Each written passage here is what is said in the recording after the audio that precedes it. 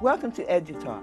I'm Antoinette Richardson, Chief Education Officer for Mayor Baraka's Office of Comprehensive Community Education. We have a very interesting show for you today.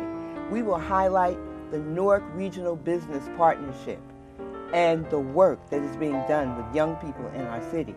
Joining me from the partnership are Chip Hallock, President and CEO and founder of the Newark Young Entrepreneurs Academy, Emily Mans, President of EMI Strategy, co-founder of Have You Met Newark, Tours and Program Manager for the Young Entrepreneurs Academy, and Couture Core Cody. Did I say your name right? Yeah. Yes.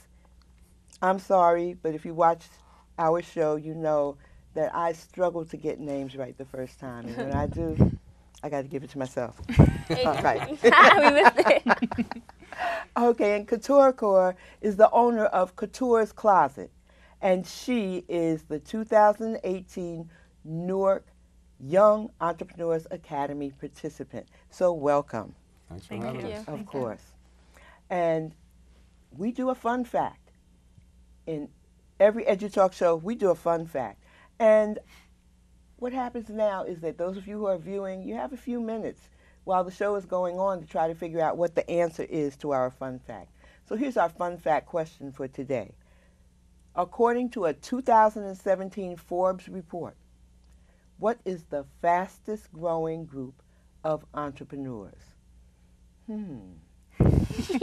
Let's see if you have the answer, and we'll come back to that question with the answer at the end of the program. So, Chip, may I call you Chip? Please do. Okay. Can I call you Tony? You absolutely There must. you go. Yes, you may.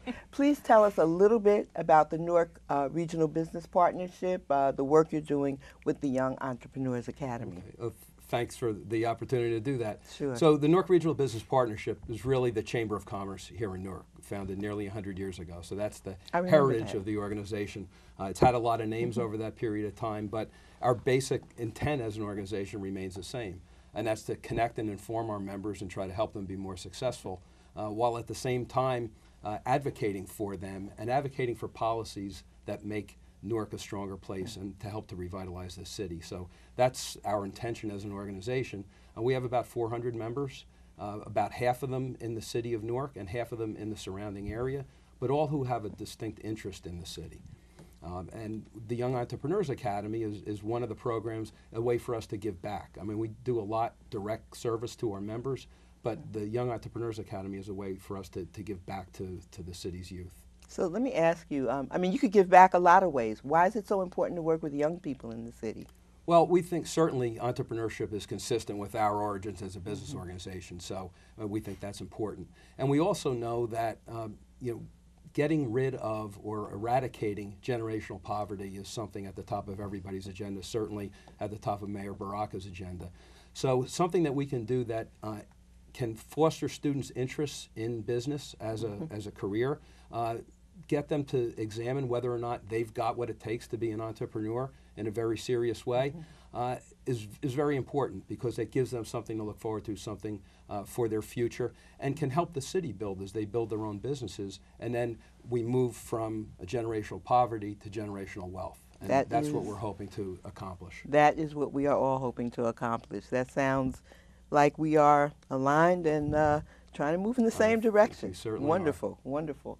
And so for the Newark Young Entrepreneurs Academy, Emily, we have one student here today. I know that there are other young people who are involved in the program.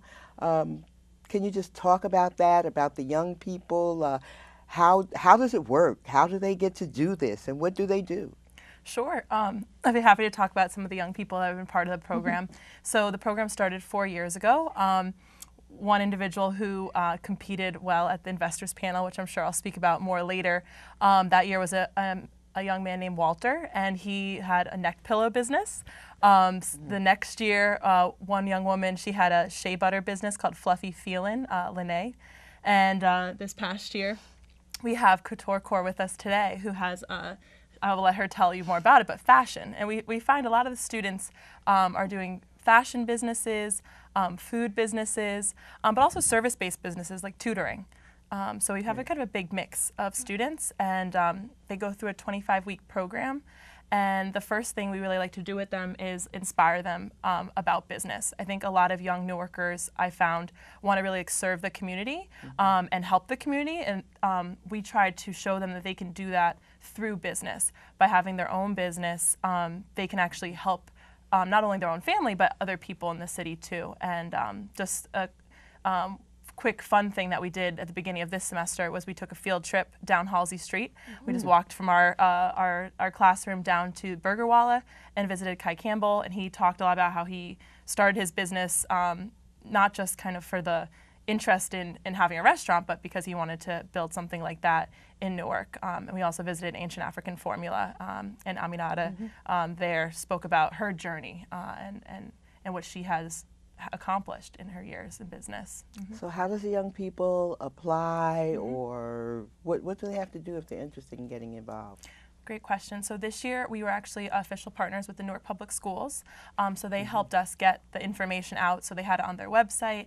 We also went to a lot of different back to school days. So we went to Technology High School together, and sat at the table and gave information. We went to Shabazz and their back to school day and backpack giveaway. So we were really out there talking to students. The application process begins in October, and that's when we make our selections process as well at the end of the month. Is there a website or an email or a phone number Yes. where people can get in touch if they don't happen to connect through any of the outreach that you do? Definitely. So the email address is newarkyea@gmail.com. So Newark and then YEA at Gmail. I read that email every day. Also, the phone number is 646-856-9076, and I will answer that call or return a voicemail and give people more information. Great, wonderful, wonderful. I know there's so many young people out there who really probably want to get involved. Yes. And I hope this helps you get more young people to choose from. We Wow. appreciate that. Yeah. So how many students, how many young people are able to actually participate? We aim for class size of about 25. Okay. We don't want a class to be too large where students can't really get like one-on-one attention. We do have a part of the program that involves mentors where they're sitting kind of in small groups with mentors. We also, don't want it to be too small where enough people don't get this opportunity. So that's kind of our, I guess, our ideal class size. Okay, so it's ideally about 25 students Yes. for 25 weeks. Yes. And what are some of the goals that they should achieve within that 25-week period? Yeah, so we really want them to be able to define their product really well. So to speak about their product and give all the details of what it looks like, how much it costs, how they're going to make that product. We want them to do something like the hard thinking around pricing, right? How do they price their product? Where are they going to source their supplies? And then we spend a lot of time actually talking about like customers. So who is your customer? I think a lot of people think, well, I want to sell to everybody. And we say that's not actually, that's not always possible, right? You have to kind of think about who your market is going to be and focus in on those people. And think about where you're going to find them and how you're going to create a message that resonates with them. Last thing I'll mention though is public speaking as well. So that's important because there is an investors panel. Okay, and that was my next question actually. Great. Who'd like to speak to that, to the investors Sure, panel? do it. Well, I'll explain a little bit the format, and then you can talk to one of the participants. So the investors panel is kind of like Shark Tank. So anybody who's ever watched Shark Tank, with much kinder people on the panel. Much kinder. But the general idea is after going through approximately 16 weeks of the program and developing their business plan with the help of mentors and putting a PowerPoint presentation together, they take that presentation and they get in front of our investors. And our investors are there. They are representatives of the business community who are interested in seeing young entrepreneurs flourish. So they're there to ask questions and to listen to the students. And then they'll evaluate at the end of the presentations and decide how much money the students will actually be given to start their businesses. So based on the students' business plan, how much they need to get their business started, they'll ask for a certain amount. Amounts have ranged from $150 to $1,500. and they'll, based on the strength of their business plan, they'll request that money, and the investors will decide after all the presentations are done. We take them to another room, and they discuss the strength of the business plans and how much money those young entrepreneurs can receive. So this is not a simulation. This is a real opportunity to start a business. And we can talk later about how we actually get them started. We just don't give them a check any more than a bank would just give them a check and say, you know, go do what you want. So we can talk a little bit more about that. But as Emily referred to, and Couture can certainly speak to, that experience of getting on their feet and making a presentation when some of them didn't know a thing about business 4 months prior, and now they're ready to be business owners and are able to make that presentation. And in exit interviews and in surveys we've done of the past participants, they cite the investor panel as being the thing that they got the most out of, because that experience, some of them are very hesitant to get up in front and do presentations, something that we all struggle with, especially in school. So it's become a very valuable part of the program. So it's a great practical learning experience aside from the entrepreneurship. This is the real deal. Yes, that's what I was thinking. This is the real deal. The real deal. Okay. Emily, is there anything you would want to add? I think Chip really covered it. I think one exciting part, though, about the investor panel is it is local business leaders that are on that investors panel. So we have like a networking time built into that. The students get cards and they go and introduce themselves to the people on the panel, which is like networking is a big part of business. And it's not really a simulation because it's happening. They have the cards, the business leaders are there, and everyone is mingling. And I liked that part of the investors panel particularly. Great. Couture, what was your experience like going before this panel? Well, it's exactly as Mitch and Emily said, but from a student's point of view, it was really nerve-wracking. And the judges were just looking at us. And one thing I have to say is that you have to really enjoy what you do and have confidence on your product or your business, because you're trying to sell your product and your business to them. And sometimes they ask questions that I never expected, but it was really a fun experience.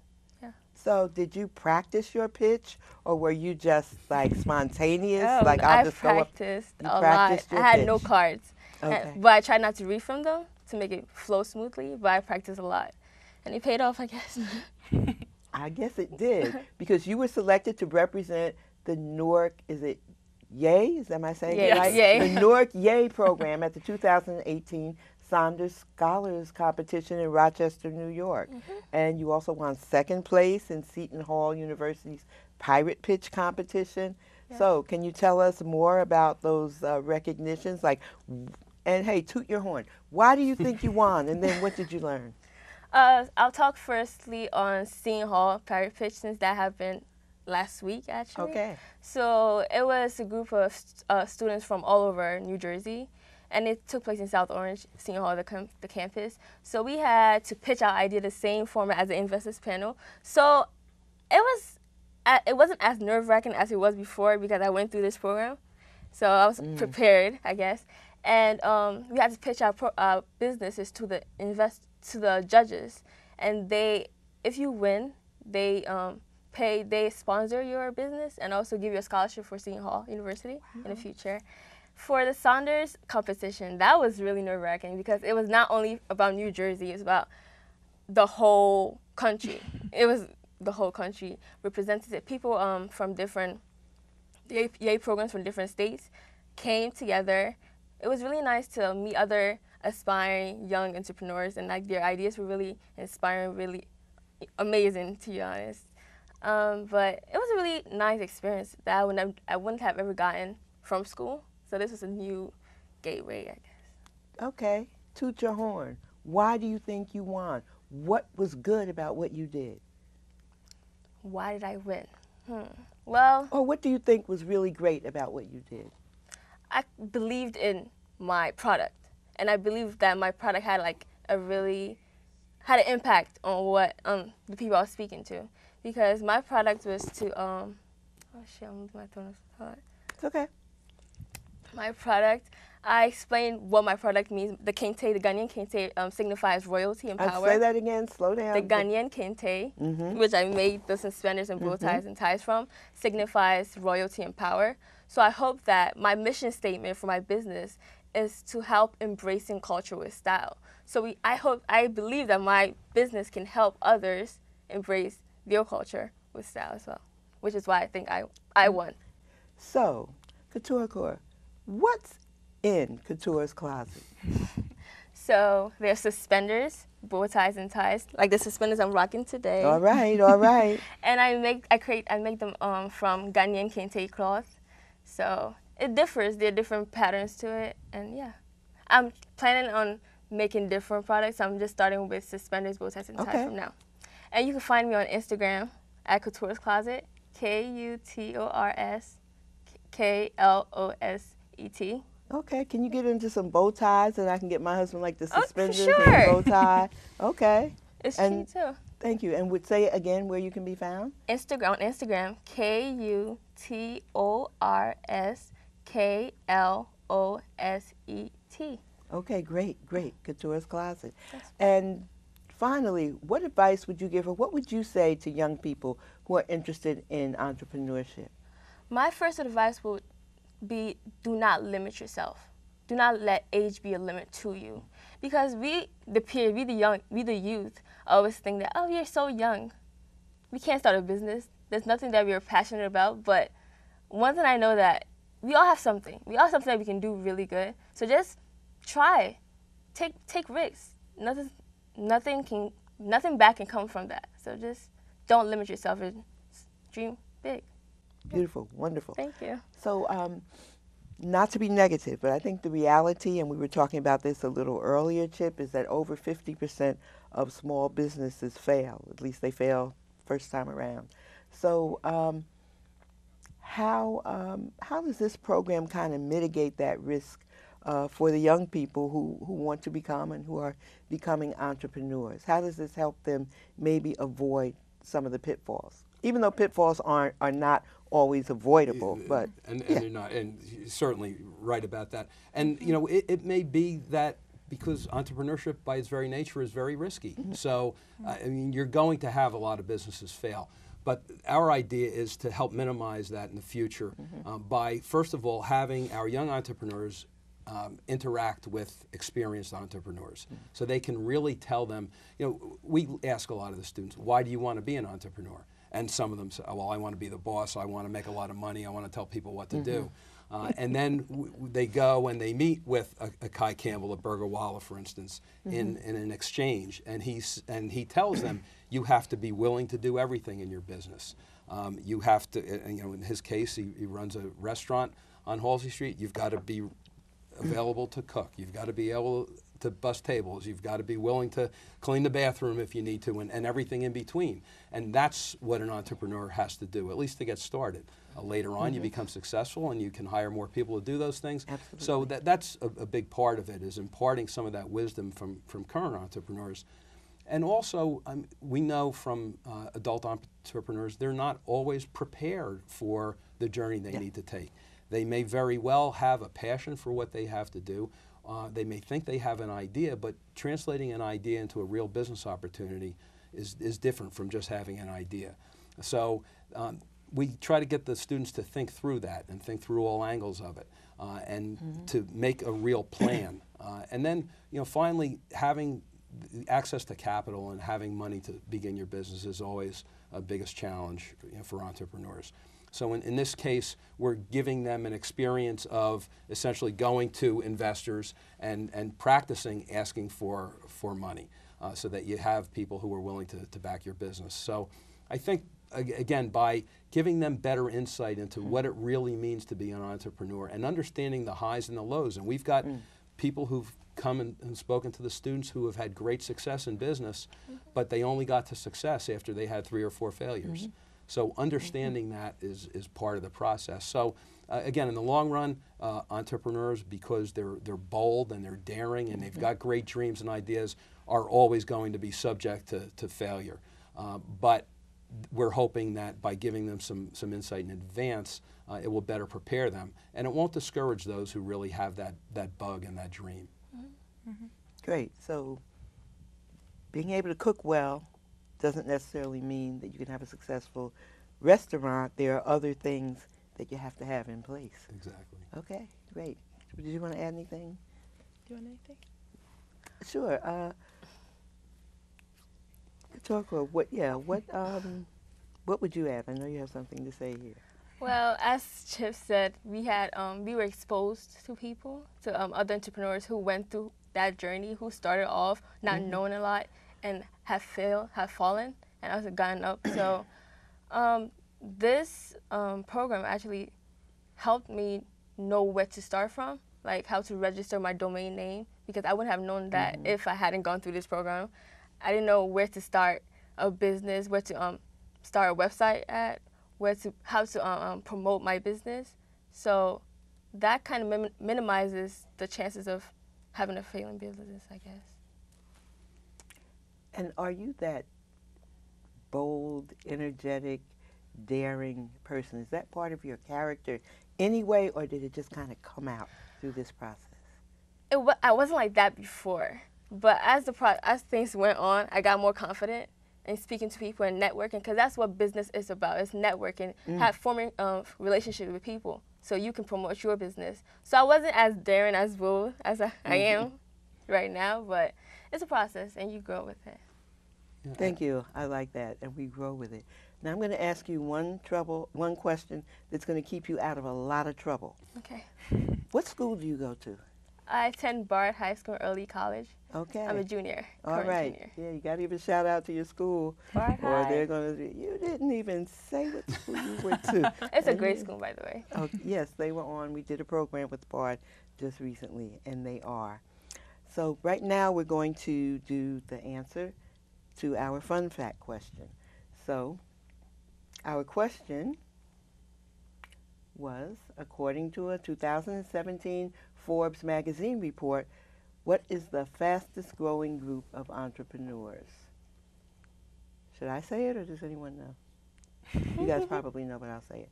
So the answer to that is Black women. Black women are, according to Forbes magazine, the fastest growing group of entrepreneurs. So you are a part of the fastest growing group of entrepreneurs. Oh, and congratulations to you on that. Much. And so I just want to thank you all for coming on EduTalk. Today we have had Chip Haddock, President, CEO, and founder of the Newark Young Entrepreneurs Academy. And hey, great opportunity, young people, to find out more about that and to, to try. If you have an idea, something that you're working on, this is a great place for you to try and land. And Emily Manns, President of EMI Strategy, and she's the co-founder of Have You Met Newark Tours and Program Manager for Newark Young Entrepreneurs Academy. That's a big mouthful. And Couture Cody, and I am saying your name like time after time. Yeah. It's ingrained in there now. Okay, owner of Couture's Closet, and 2018 Newark Young Entrepreneurs Academy participant and winner of a few things along the way. So thank you all for coming and for sharing with us. And we just want to say thank you for watching EduTalk. We'll be back with more and more and more about education in the city of Newark. And thank you from Mayor Raz J. Baraka's Office of Comprehensive Community Education. And now we have to